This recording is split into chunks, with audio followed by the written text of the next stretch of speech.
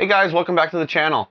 Today we're going to take a look at the Nixeus Moda Pro mechanical keyboard. This is going to be a pretty sweet little keyboard.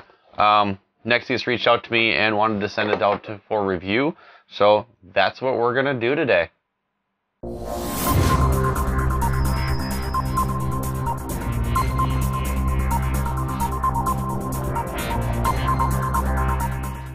Alright, so let's get right into it.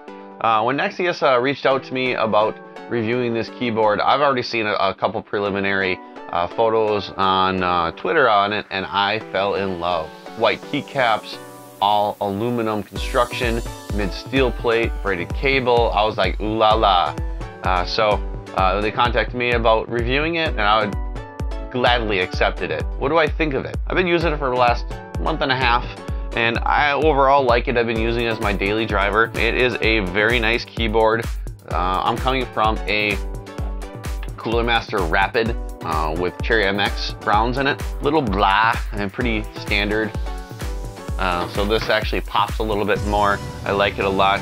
I'd say the only caveat to this whole keyboard being that the construction is what it is, and it's just freaking awesome. I can bludgeon somebody to death. Is that the only exclusion of maybe like a USB pass-through possibly. So maybe you can plug in like a flash drive and a mouse to it and not have to use 2 or 3 ports on the back of your computer, and then reducing cable clutter. So all in all though, it's a wonderful keyboard. I think it's gonna appeal to the masses in terms of pricing, which last time I checked was around $75 on Amazon. So not a huge complaint. And then one of the things that I had to actually sacrifice when I was shopping around for my original Rapid is I had to give up my 10 key. So I had to go for a 10 keyless design to save on cost.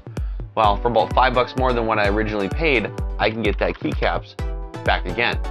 So all in all, do I think it's a great product? Absolutely. Construction is phenomenal, like I said before.